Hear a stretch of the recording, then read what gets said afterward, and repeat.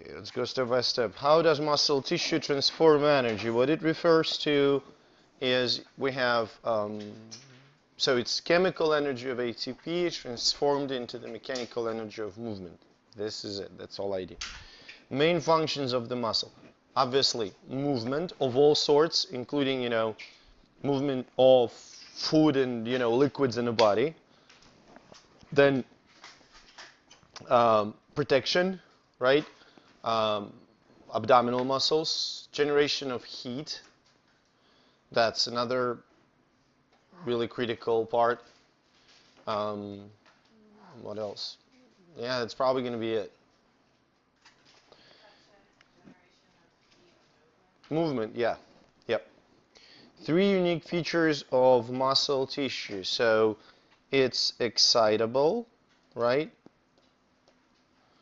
It's contractile, and it's elastic or stretchable. Some of these features are not unique to the muscle per se, but combination of all 3 is specifically, muscle tissue thing.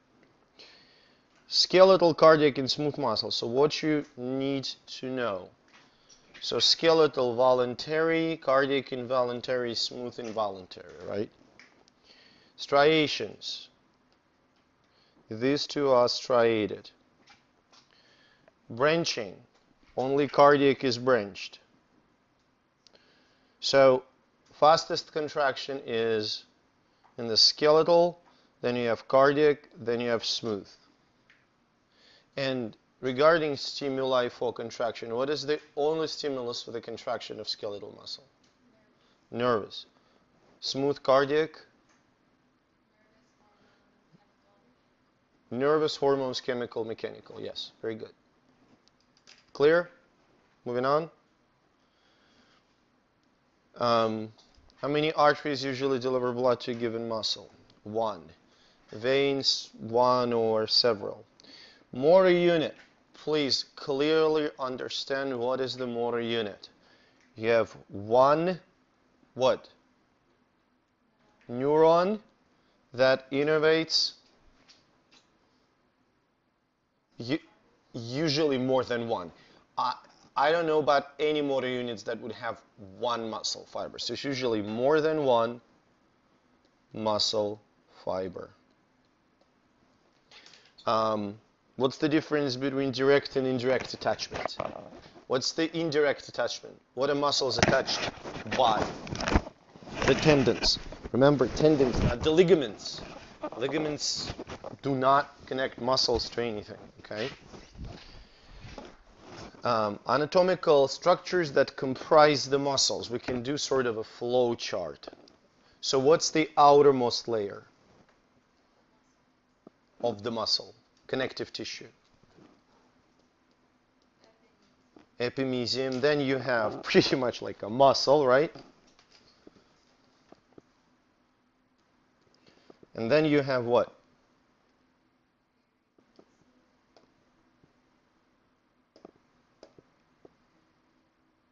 Let me make it a little thinner. Then you have perimysium. Then you have what? Fascicle. Then you have what? Endomysium. Then you have muscle fiber. Then you have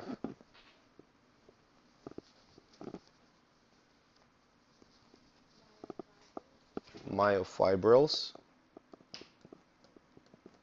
which consist of sarcomeres, and sarcomeres consist of the filaments.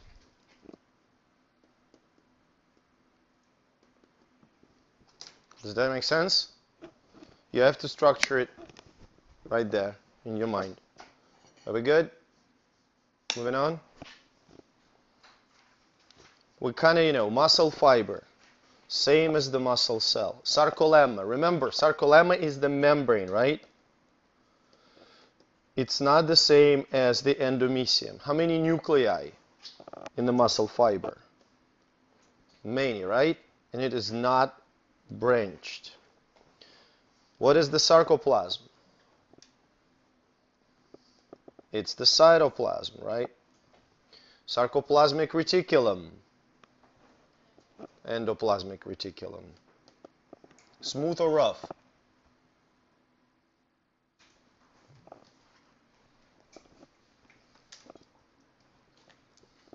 Smooth. Because smooth endoplasmic reticulum is responsible for calcium storage. Yeah, main function, calcium storage. Myoglobin in its function, oxygen storage. Glycosomes, well, obviously, glucose storage. Myofibrils, we discussed it, those rod-like elements, right? Contractile elements inside of the muscle. How they rod shaped of, what are they made of? Made of sarcomeres. Sarcomere, okay? Just to remind you,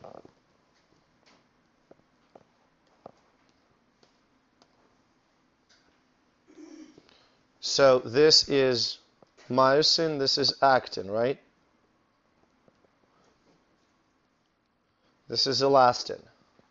Elastic, elastic fibers consist of titin. That's actin, that's myosin. So how do we call this portion where they overlap? A-band. How do we call this portion? I-band, where they do not overlap. These structures at the end that bound sarcomere are Z-discs.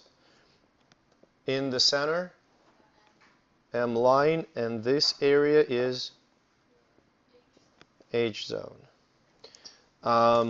So thick, thin, elastic filaments. Myosin, actin, titin. Bounds of the sarcomere, Z-discs. What's in the middle, M-line. Difference. Understand where the overlap happens, where it doesn't. So if I ask you why I-band is like light, or why are there striations, you can tell me, because at A-band there's an overlap, it's darker. Overlap between myosin and actin, thick and thin filaments. Why is H-zone lighter than A-band? Because in H-zone you again have no overlap. Can you see that? Good. Myosin molecule. All you need to understand about myosin: 2 tails, 4 heads, right? So heavy chain, light chain, heads are the parts of the light chain. What are the functions that tails and heads have? Tails, what do they form? Wait, is it 2 tails, 4 heads? Yes. The 2 tails and 4 heads. Tails form the body of the filament, and the heads, what are they function? There are 2 functions. So actin binding, and what else do they have? ATPase. So we answered this question already. So cross bridges are formed by the heads, right? And the body of the filament is formed by the tail. Structure of the thin filament.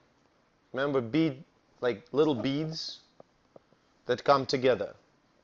So you have globular actin, and globular actin forms the filament actin, F-actin. Individual actin subunits in the chain, G-actin. What's the function of tropomyosin?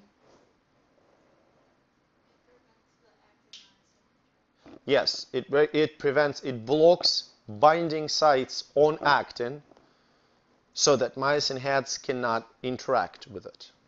What's the function of troponin? Calcium binding, right? And shifting tropomyosin away from the binding sites. terminal cisterns or terminal cisternae, where are they?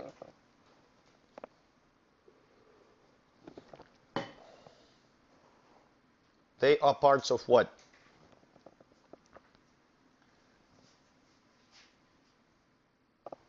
They are parts of sarcoplasmic reticulum, remember, and they're located near the Z-discs of the sarcomeres. The function, they interact with T-tubules, releasing calcium. T-tubules are the extensions of what? Sarcolemma, and T-tubule with two terminal cisterns, they form terminal triad.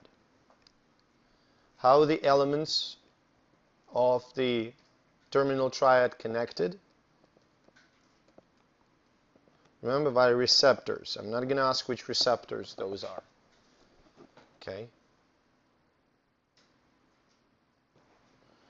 What is the importance of this connection? What does it allow to happen? It's pretty much like one question.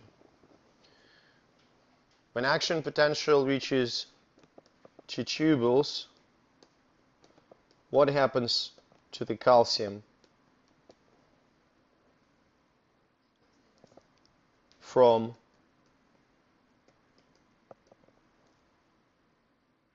goes into the cell from where? Sarcoplasmic reticulum. Remember, sarcoplasmic reticulum, part of it, terminal cistern, is next to T-tubule. And there is action potential in T-tubule. It sends the signal to the terminal cisternae to release calcium into the cytoplasm, sarcoplasm. So, okay. Now, what happens to the sarcomere during contraction? Length of the sarcomere, does it change? Yes, it does. How? It shortens. Z-discs become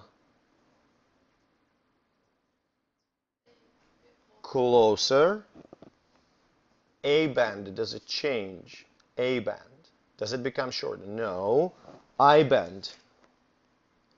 It does become shorter. H-zone disappears. What about M-line?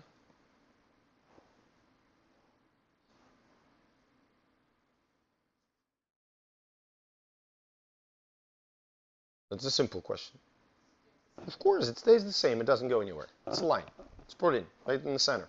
Okay? Does that make sense? Why does it all happen? What do filaments do? What do we call the model?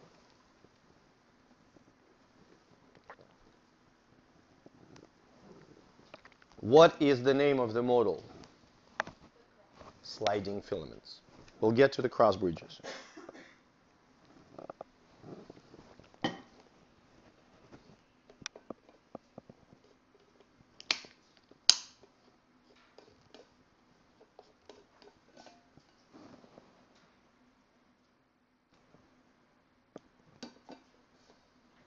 This is weird.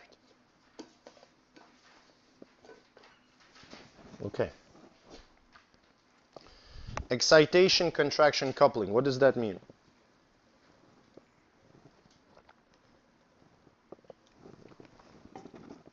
What does excitation, contraction, coupling mean? What has to happen first? Excitation, right? Cell has to change its membrane potential, and that will lead to contraction, only in this order. Contraction cannot happen without excitation. And excitation, if it happens, if action potential is generated, it will inevitably lead to the contraction of skeletal muscle. We talk about, of course, normal situation. So what happens at the neuromuscular junction? There are a lot of questions here, but what should come to neuromuscular junction for contraction? Action potential. And it has to generate action potential on the muscle cell, right? Which ion plays critical role in the contraction? Contraction, not excitation, contraction.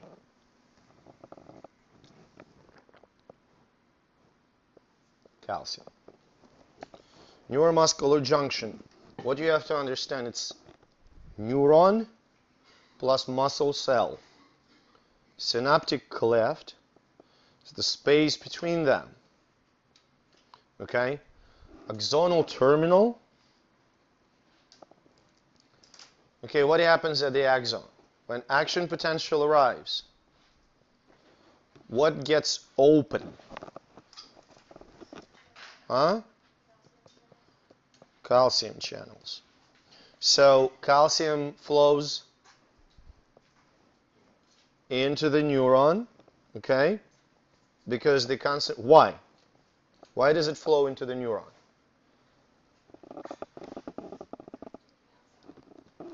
Because concentration of calcium outside is higher, okay?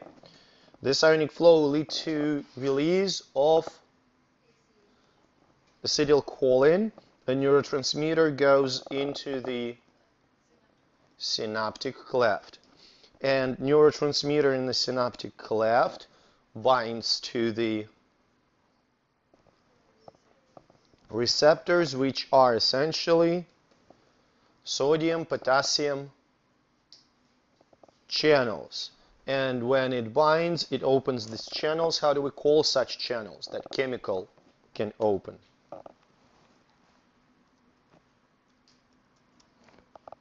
Ligand-gated, very good. Ligand-gated channels.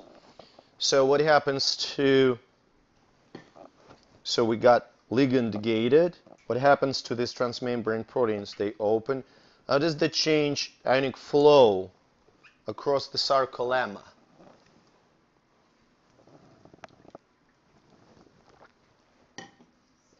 Sodium in, potassium out, but there is more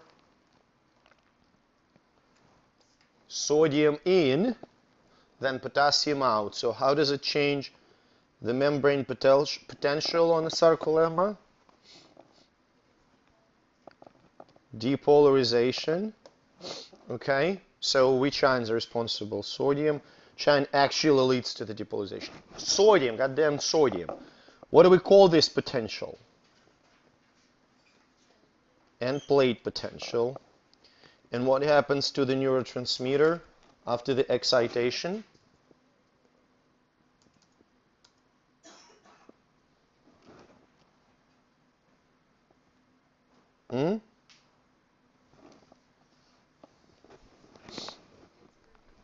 It gets broken down, usually, but not usually, by enzymatic degradation. Okay.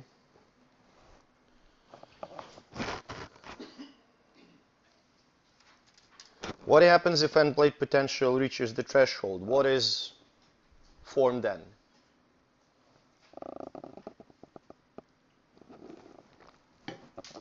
Threshold, action potential. So which ion channels are responsible for the spread of action potential across sarcolemma? Full name, 4 words. Voltage gated sodium channels.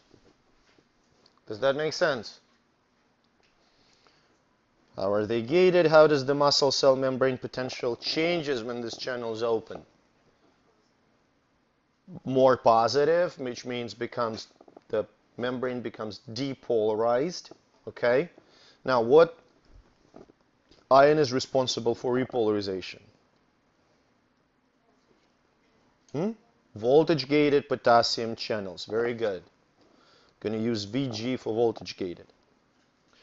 So, depolarization, repolarization curve.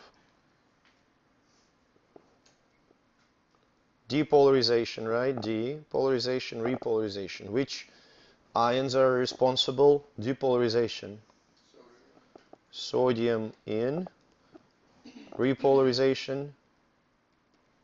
Potassium out. Okay.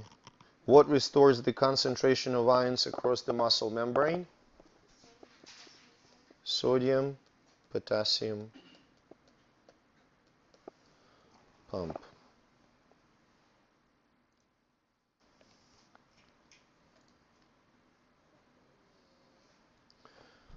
What is latent period during the whole excitation contraction coupling? What happens during latent period?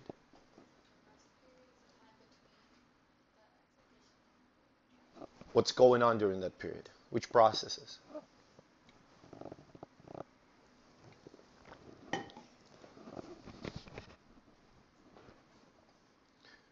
What did we start with? More detailed.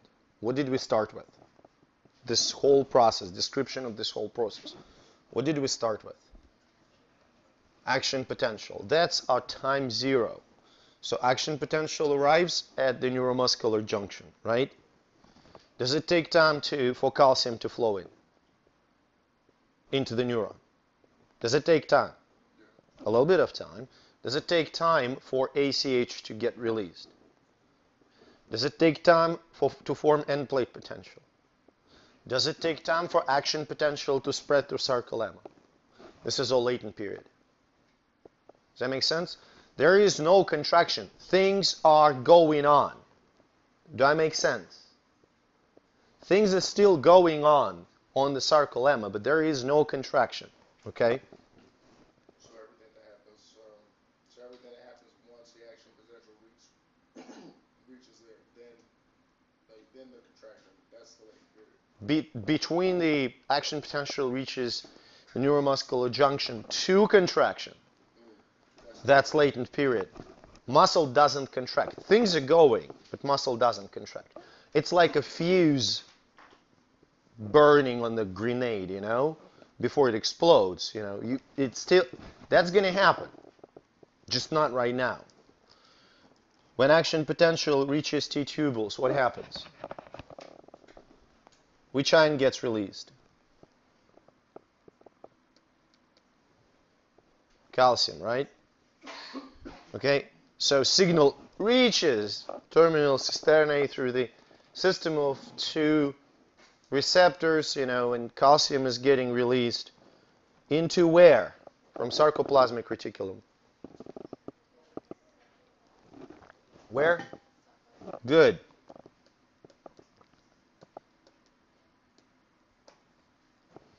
So, what calcium binds in a myofibril? Troponin. What does troponin do? Nope. Troponin, what does it do? Shifts tropomyosin, yes.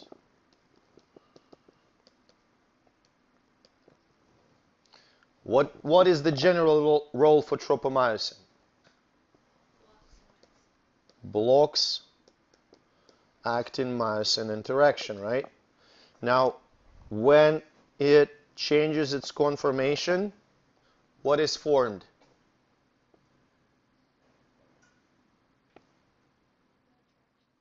Yeah, well, binding sites on actin. Now, it's really important that you imagine this.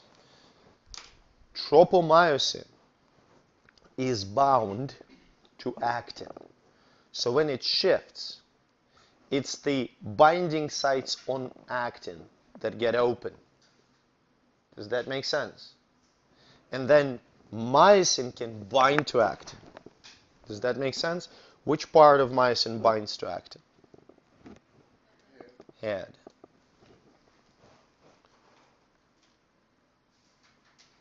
So that forms,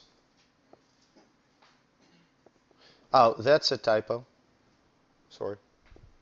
That slash is a typo. So during cross-bridge cycle, this is easier to show, but well, or I will spell it out. So first, when ATP is bound to myosin head, what happens to ATP? Breaks down.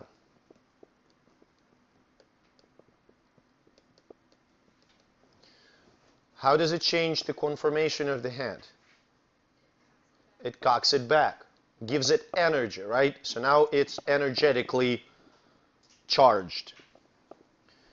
Why is ATP necessary for this process? Because it bears energy.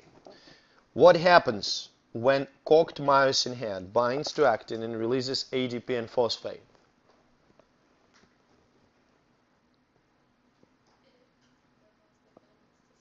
It slides the actin filament, it slides the actin filaments towards which part of the sarcomere? The M line, the H zone, yes, it slides towards the M line, bringing Z discs closer together, okay? Remember, for that cocking process, pooling process, ADP and phosphate have to be released. Now, in order to detach the head of myosin, from actin, what does the head need to bind? ATP. So the mechanism for rigor mortis is what?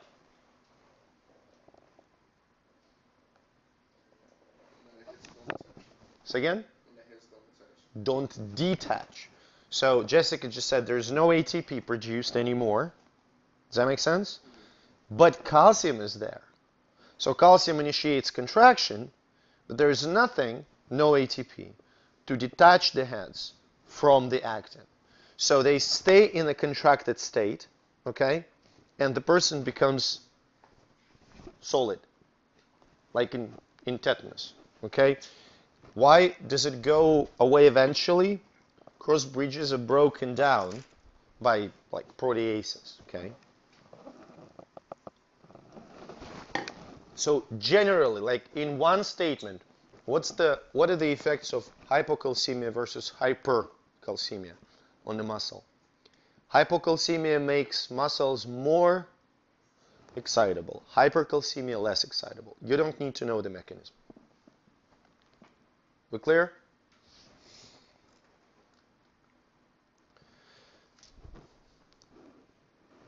Very simple. Okay, let's just talk about the isotonic contraction, isometric contraction.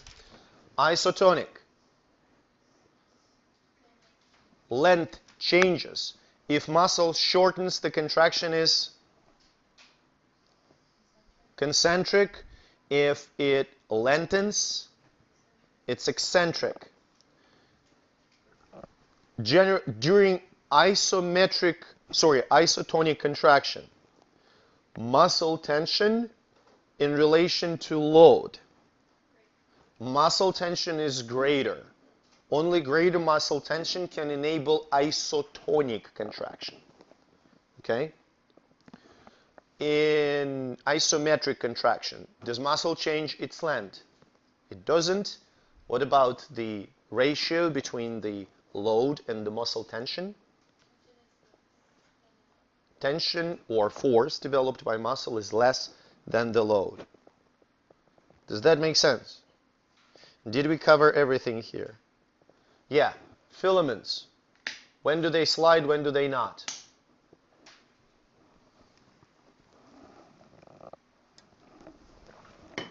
During which type of contraction do they slide or do they not? Isotonic, they slide. Isometric, they don't.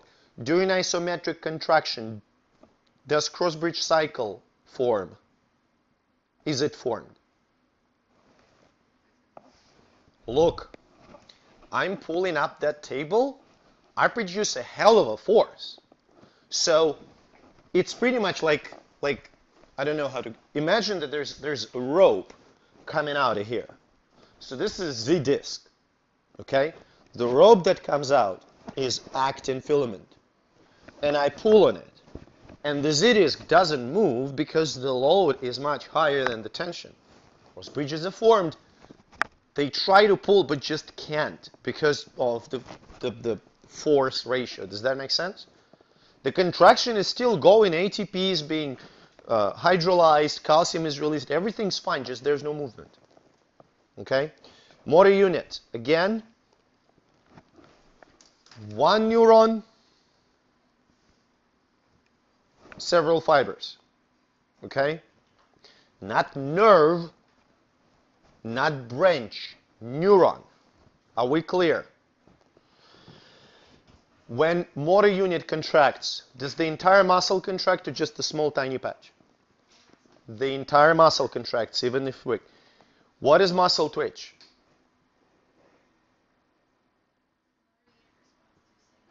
Single action potential act on the motor unit, single motor unit. 3 phases. Latent period. What happens during it?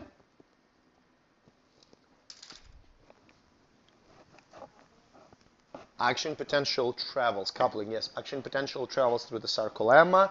Calcium is released from sarcoplasmic reticulum, right? There's no contraction yet. During contraction, calcium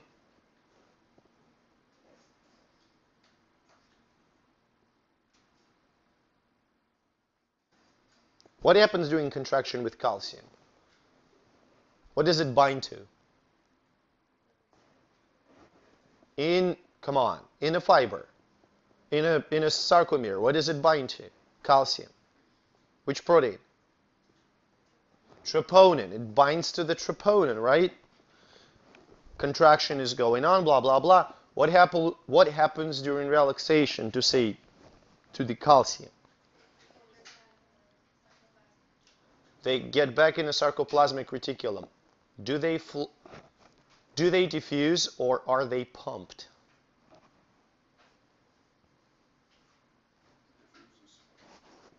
They pumped.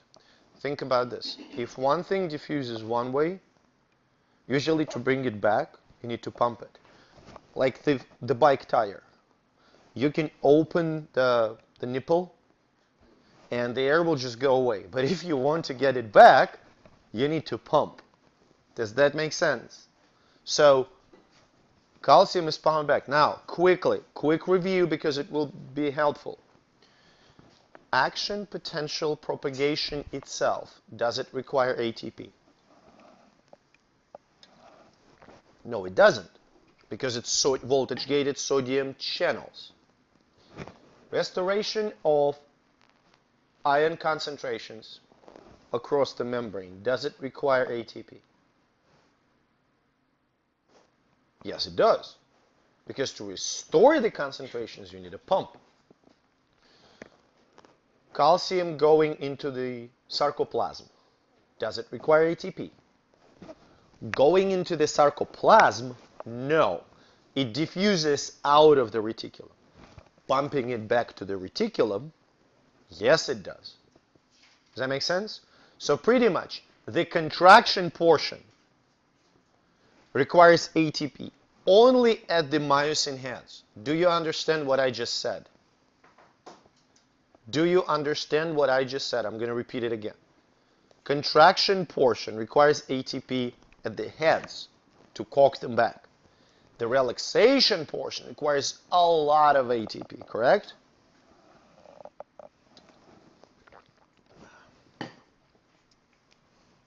Do all the muscles have the same twitch profile?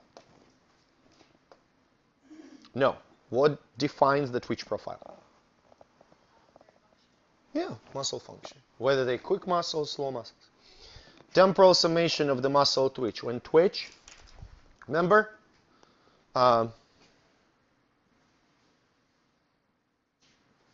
Okay, that's horrible wording, but anyway. Temporal summation of the muscle twitch. When twitches start to happen more and more frequently, right? Now, when this temporal summation occurs, which period shortens? The relaxation period. When there's relaxation between twitches, how do we call this muscle contraction? Unfused tetanus. Tetanus, the word tetanus, it is not a disease. Tetanus simply refers to contraction. Now, when there's no relaxation between the twitches, it is fused tetanus. What's recruitment? With the increased stimulus, what increases? You start with 1 unit, then 2, 3, blah, blah, blah. Eventually, you're going to... So, when the stimulus increases, the more units get recruited, right? Is the recruitment limited? Yes. By what? How many motor units you have? That's it. Okay? Why is it important to gradually increase the number of units recruited?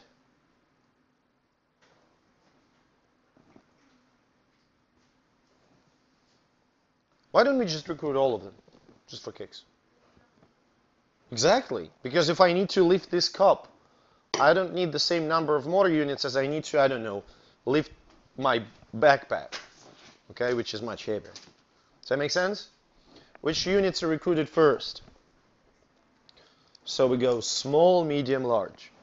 We clear? We good? Why small first?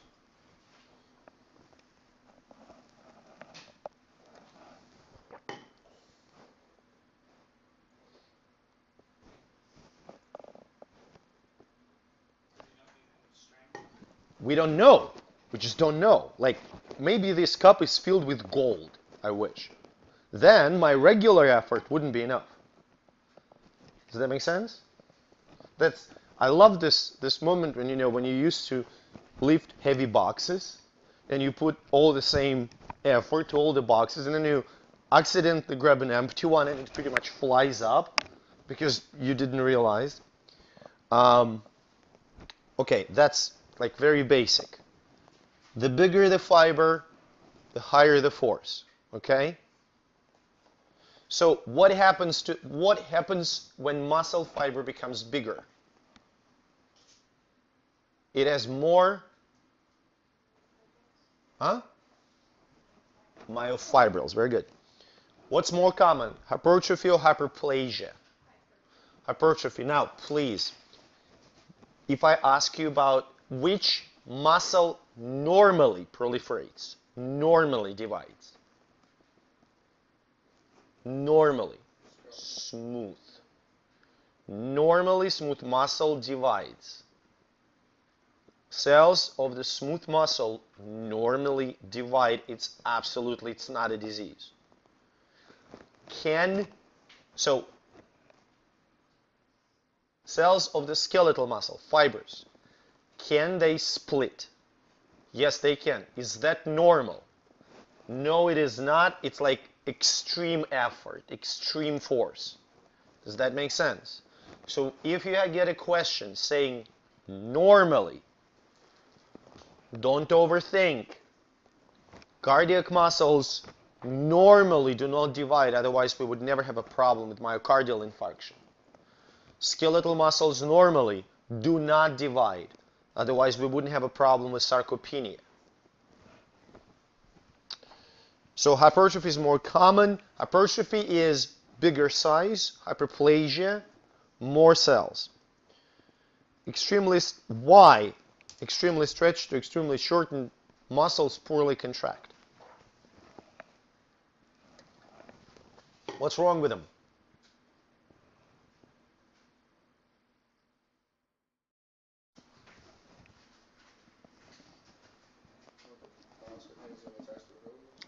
The overlap of myosin and actin filaments is far from perfect. It's not ideal. Does that make sense? So you don't have to memorize 80 to 120%, but you have to remember there's a fairly narrow range in which muscle will develop the maximum force. Load, how does it change the speed and duration of contraction? Contraction is going to be, so lower load makes the contraction faster and it lasts for a longer time. Does that make sense? Okay, what is ATP used for during muscle contraction? Boring. Details, please. What is it used for? I understand it's energy. What do you need energy for? So, first of all, myosin heads, yes. What about restoration of the ionic balance across the sarcolemma? Sure, yeah, you need for pump, for sodium potassium pump. What about pumping calcium back into the sarcoplasmic reticulum?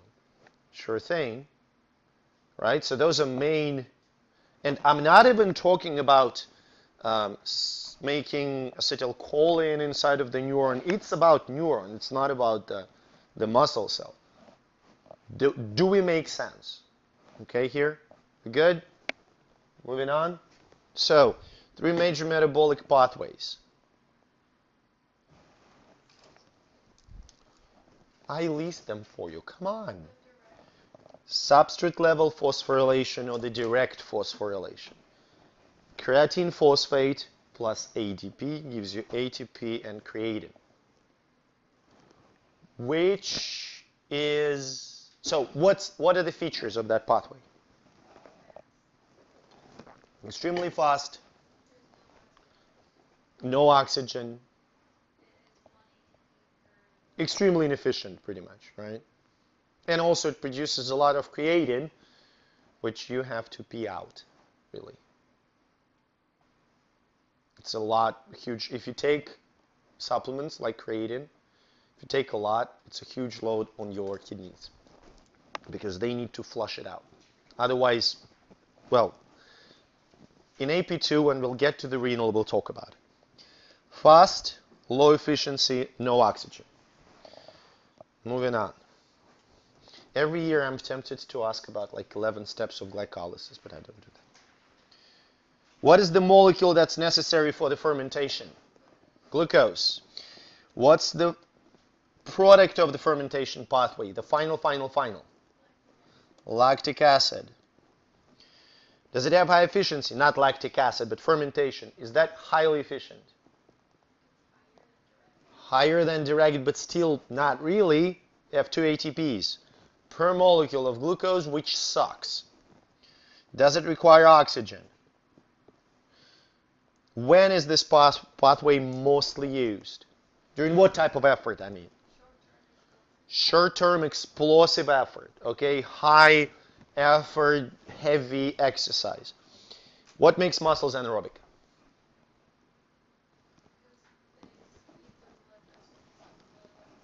Squeezing the blood vessels during contraction. It applies to all the muscles, well, to cardiac muscle as well. Every time your heart contracts, the cardiac muscle becomes anaerobic. It's fascinating. Aerobic respiration. What are 3 major steps?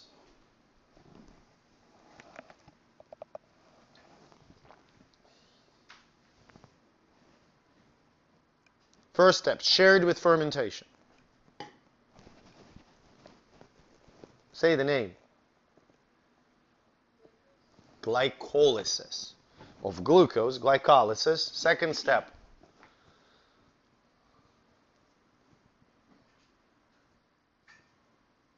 Hans Adolf. Cycle. Cycle, people. Which cycle? Krebs cycle. And the third step is electron transport chain and oxidative phosphorylation. Right? 3 steps. High efficiency? Yes. Does it require oxygen? Yes. When is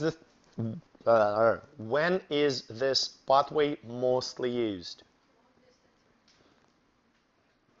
Low intensity aerobic exercise. Okay?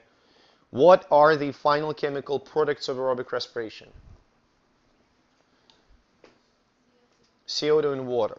Speaking of which, what do you do with CO2? You exhale it.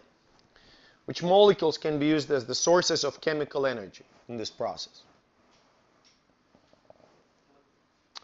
Glucose, lipids, or even proteins. Which makes it actually very funny. Because we'll talk about the review if you want to mention. Reminded me to talk about the weight loss. Which pathway is mostly used for low effort, prolonged exercise? Aerobic. Respiration. Short duration. Fermentation and direct phosphorylation. Do muscles use all processes? I should say all, not both. Okay? All processes, or switch completely to just one. They use all, always, but it's tipped towards aerobic or anaerobic depending on the type of exercise. Does that make sense? Now, I want you to focus on two types, slow oxidative versus fast glycolytic. We'll mention fast oxidative, but these two I want you to focus the most, okay? So, slow oxidative. Let's just list the features, okay? Slow oxidative. Rate of movement. Oh, well, wait, we'll get to that. We'll get to that. We have a table, the entire table. Okay, which type of metabolism each muscle uses? Slow oxidative use.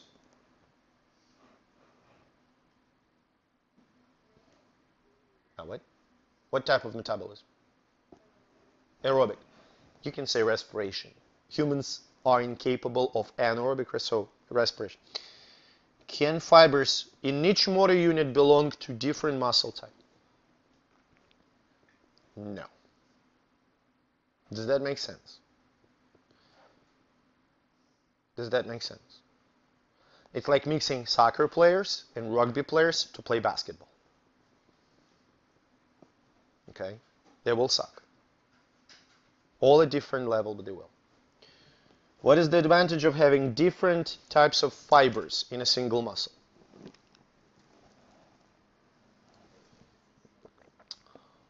It's more about, so fatigue resistance is more about activating just few motor units, but having different types of fibers. Think about this. If you would have all the same types of the muscle fibers in one muscle, you would be more like an alligator. You would be absolutely incapable of one of the types of effort. Okay? You would be able to run, I don't know, like 50 miles, but when it comes to carrying, I don't know, a bag of groceries, you would be inept. Does that make sense? Or vice versa.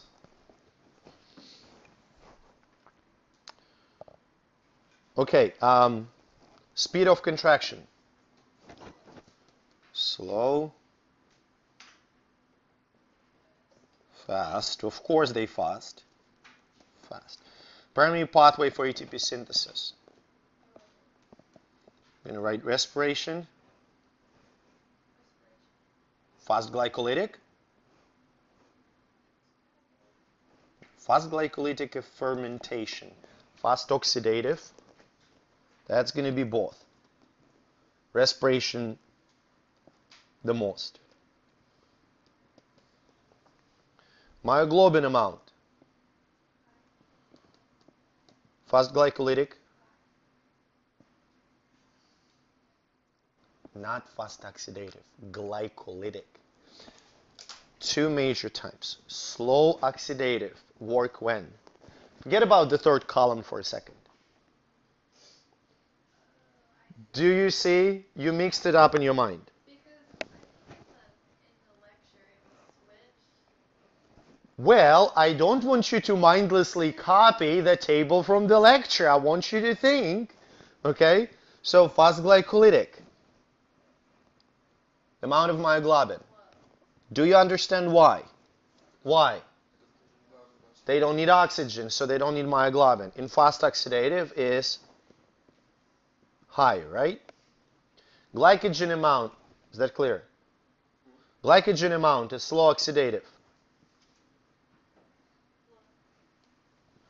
Fast glycolytic? Fast oxidative? Yeah, we'll do this, okay? Recruitment order, slow oxidative. Fast glycolytic. Third, fast oxidative. Rate of fatigue. Huh? So we're going to put third, fast glycolytic. First, and fast oxidative. 2. Color. Red. white, pink. Diameter of fibers. Small, large. Yeah, kind of in the middle. Do you understand why slow oxidative is small?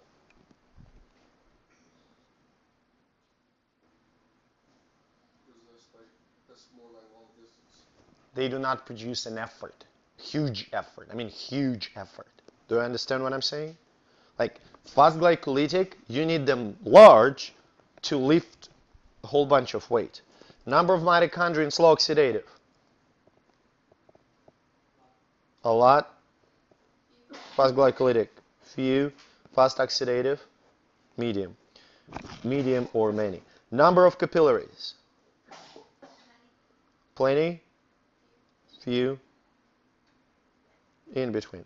Type of activity.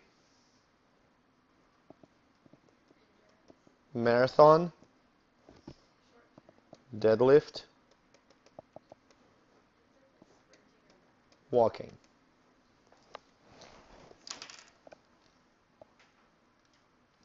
Does that make sense?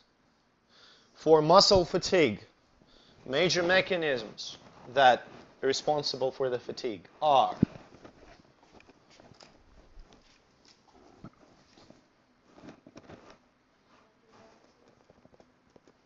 ionic imbalance. Which ions are included? Sodium, potassium, calcium, right? Inorganic phosphate accumulation.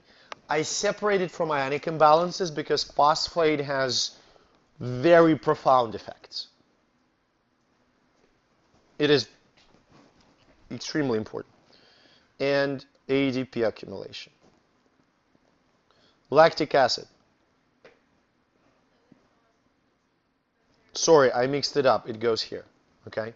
Lactic acid doesn't cause the fatigue. It is temporarily associated. So that's the answer. Here, it's temporarily associated. Does that make sense? You understand what it means? What happens to lactic acid in the body after the exercise? What are the organs that break it down? MC Hammer. Liver, heart, two major organs that break down lactic acid. Post-exercise oxygen consumption. What you need to know is when muscles relax after the exercise, what do they need to restore? Oxygen in myoglobin. What else? Huh? Glycogen, and glycogen synthesis requires ATP, number 2. What else?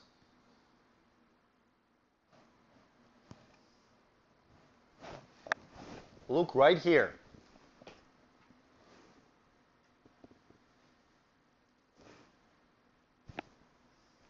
Click first line here. If it's imbalanced, then so we need to balance ions, which requires pumping. Okay, again, energy. Does that make sense? So we need ATP for a whole lot of things. For glycogen storage, for pumps and stuff like that. For ATP per se, we need to make new ATP. And all of it requires oxygen in respiration. Does that make sense? This is where post-exercise oxygen consumption come from. Restoration of muscle chemistry. How is overheating? Oh, come on. Maybe we just skip it. Yeah. Overheating is sweating and, dilation of the blood vessels, blah, blah, blah. How muscles participate in the body temperature regulation. They shiver, produce warmth. Okay, let's move on. What happens to the muscle after endurance training? Number of capillaries increases. Mitochondria, myoglobin should go up. Yeah. Gross muscle properties. Strength. You have to be aware. Moderately increases. And I will explain in a second. Endurance. Very much. Fatigue resistance. Very much. Can one type of muscle fibers be converted to another? Yes, to the limited extent. So if I will start serious weight training, my running endurance will suffer and vice versa because of the change. Now, with strength, I want to highlight. When we say strength of the muscle, what do we refer to? Realistically speaking, what provide? If muscle is weak, okay. Sorry. Okay, let's start over. Strong muscle. Okay, what does that mean? First, you can do what? A lot of lifting. If you are a runner, can you lift a lot? You can't. However, your muscles have another component of strength. I wouldn't call it maybe strength, but mechanical resilience or tensile resilience. What gives muscle tensile resilience? Pretty much resistance to injuries. What type of tissue? Connective tissue. When you train, the amount of connective tissue increases. Does that make sense? Which prevents injuries.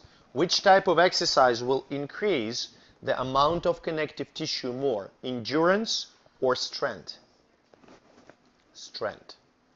This is why if you say, if you're doing track and field or you're doing cross country, lifting is for cross country as well. It's an endurance exercise, but lifting is important to a moderate level to, in many instances, increase the mechanical strength of tendons that stabilize your joints. Does that make sense? You don't have to lift 400 pounds in the squat because you won't be able to run then. But there is certain level of exercise, okay? Resistance training, muscle size increases. Number of filaments increases. Mitochondria moderately increases. Glycogen storage very much. Amount of connective tissue very much. Strength goes up a lot. Endurance not really. I mean, a little bit. Fatigue resistance? A little bit. Not a lot. It's more about strength. Does that make sense? Overload principle. Hey, you need to put more effort every time you exercise. Can constant training lead to muscle injury? Yes, of course. There were cases in kids who overtrained. In children, there were cases of rhabdomyolysis. To give you an idea, what is that? Is that when cells in the muscle, they break down, like your muscle fibers break down. That's horrible. Should exercise program contain only the desired type of exercise? Should different activities be combined? Different activities, it's pretty obvious. How do skeletal muscles end up multinucleated? They fuse together. Which type of muscles can actively divide? Smooth. I use acronym SMC, smooth muscle cells. It's very common acronym. And for some reason, it is not applied to skeletal. If you see SMC, it's smooth muscle cells. Physiological importance of division. You can grow new blood vessels. Uterus can increase in size during puberty and so on and so forth. What happens to cardiomyocytes after the myocardial infarction? What do they do? What do cardiomyocytes do? No, they die. When there's myocardial infarction, it means that there's no blood flow to a certain region of the heart. Cardiomyocytes die. What replaces them? Connective tissue. So, does the heart work better or worse? Worse, because it's not contractile tissue. When is the peak of neuromuscular coordination development? During adolescence. Muscle tone. Muscles always contract. Importance of it, it keeps them in shape, and it also allows muscles to start the contraction not from the zero, but from certain get-go. What happens to the muscle if it loses innervation? It degrades, right? Can this process be reversed? No. Remember, when muscle degrades, what substitutes the muscle? Connective tissue. So that is why. What is sarcopenia? Normal, age-related loss of muscle mass. I shouldn't say reverse here. Can it be prevented? Yes, by what? Resistance training. We good? We clear? Doesn't that just slow it? It's like 401k or Social Security. Okay? At some point, you're going to retire. And your income, your salary, disappears. If you put enough money on your retirement account, you will still get some money. So pretty much if you put a lot of muscles and you keep training them, let me put it this way. If you're 55 or 60 and you not shooting yourself with hormones and stuff, just, living active life and lifting, you're not going to lose muscles as fast. You're going to lose them, but not as fast. Does that make sense? Now, if you want, there are some really freaky old guys that, they sick, they have all those bumps in their hands.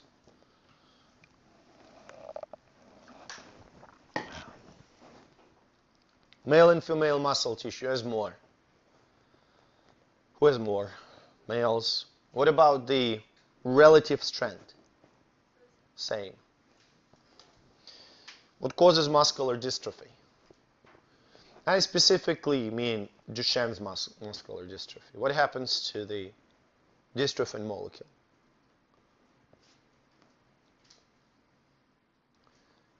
Dystrophin degrades. It's dysfunctional, right? There is no connection between the sarcolemma and muscle fibers, and myofibrils, okay? So there is an inflammation.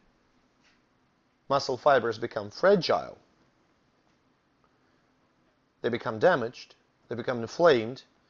Inflammation leads to repair. Repair results in accumulation of connective tissue, which results in a muscle weakness all over the body. Life expectancy in late 20s, early 30s. Pattern of inheritance. Sex-linked recessive, which means women are carriers, men getting sick. Can the disease be cured? No. Treated, yes, with anti-inflammatories, and there's now a drug that they run through clinical trials, as far as I know. Single unit smooth muscles. Where can you find them? Walls of hollow organs. Multi-unit smooth muscles.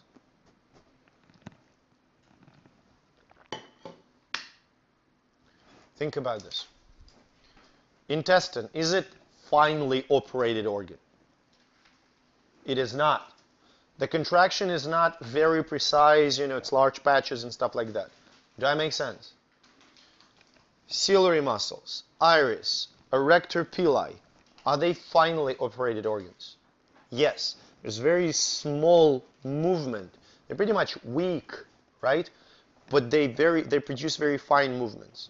So multi-unit smooth muscles, that's going to be iris, ciliary muscle, or ciliary body, or erector pili.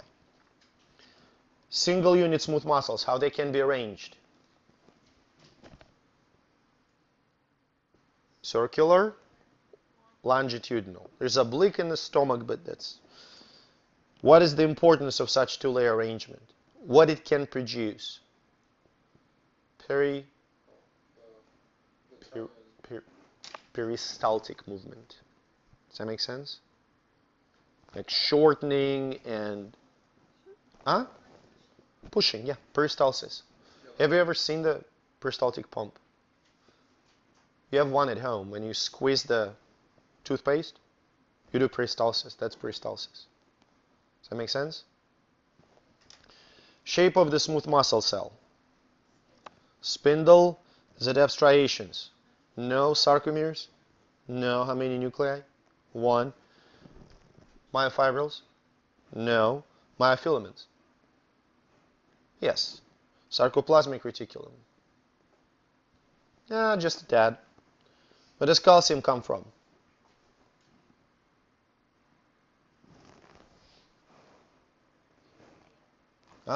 Extracellular fluid. Sorry, I didn't notice that. Whatever. I think we're good. So, extracellular fluid, right? A little bit from sarcoplasmic reticulum, but extracellular fluid is really important. Okay. What type of innervation do smooth muscles have?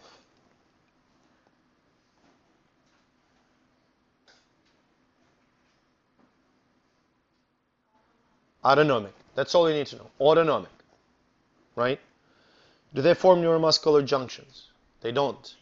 What structure innervates smooth muscles? The varicosity or diffuse junction. What type of neuron? Well, you answered, it's autonomic neuron. Do they have troponin? No. Tropomyosin? No. How are filaments arranged? They spiral, which means muscle contracts as a corkscrew. Okay? Actin filaments, what are they attached to? Dense bodies, which are the substitutes or analogs of what in skeletal muscle? Z-disc. Very good. What is functional syncytium?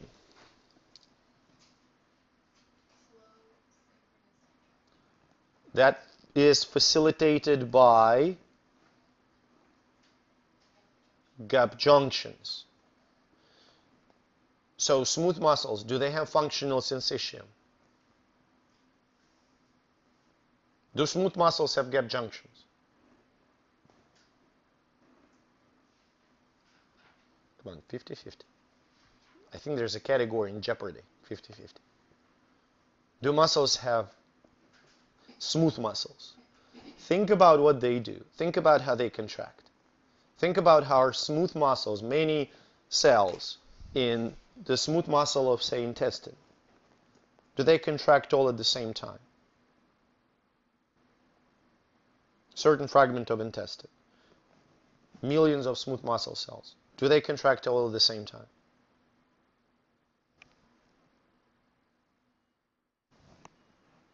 Am I taking any points? So I will start for silence. Do they? Wait. That's the part of intestine, okay? I'm showing you the contraction. Do the cells contract at the same time? Yes. How? Do they have like billions of neurons running to them? Why do they contract all at the same time? Huh? Gap junction. So does smooth muscle have a gap junction? Yes, they do have gap junctions.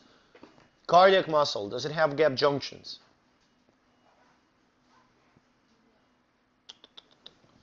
This is your heart, two ventricles of the heart. This is what happens when your heart beats. That's systole. So they do, right? Skeletal muscle. So cardiac muscle has gap junctions. Smooth muscle has gap junctions. What about skeletal?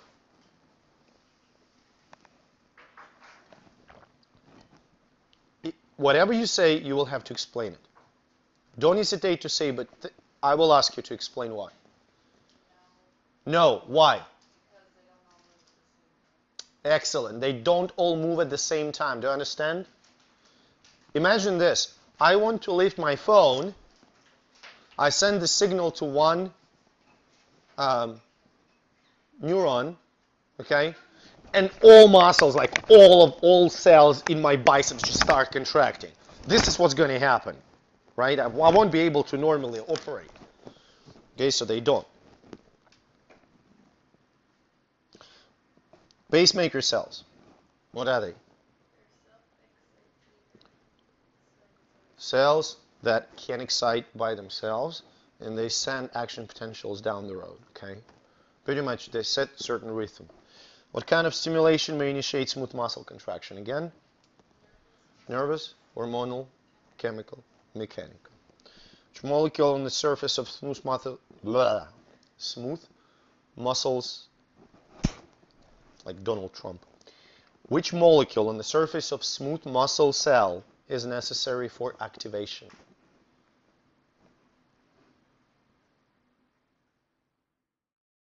If it's the surface of the cell. No. If it's a chemical, what chemical, the chemical, does it have to interact with something on the cell surface? Receptor. If you see cell surface and molecule, it's going to be receptor. Which ion plays the key role in the smooth muscle cell contraction? Calcium. Where does this ion come from?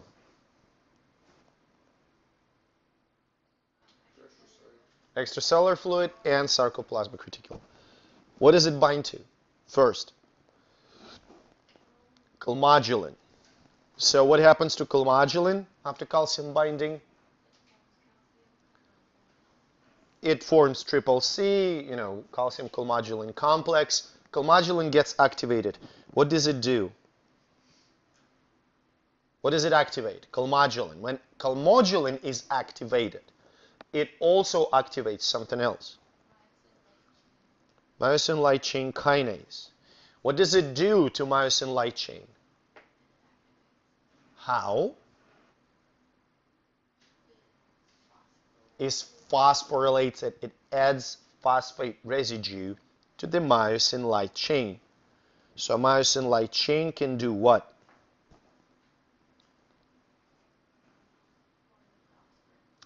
Form the cross bridge with actin and start the contraction. Does that make sense?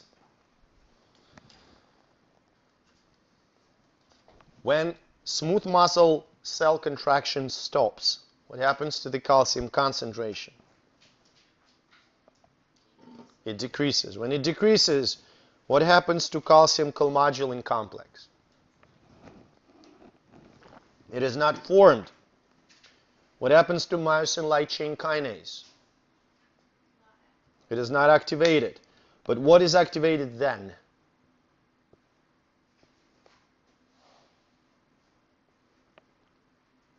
Myosin light chain phosphatase, which, what does it do to the phosphorylated light chains of myosin? Dephosphorylates it. So it removes the phosphate residue, okay? How does it affect cross bridges? There are no more cross bridges. So what happens to the smooth muscle? It relaxes. Very good.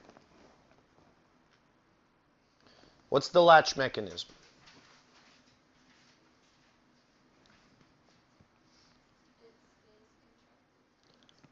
Smooth muscle stays contracted for an extended period of time. Okay? Importance when, say, you have slow contraction in the intestine, it may stay contracted for extended period of time without using ATP. What is the most likely mechanism of the slow contraction? Helen Murphy, latch bridge model.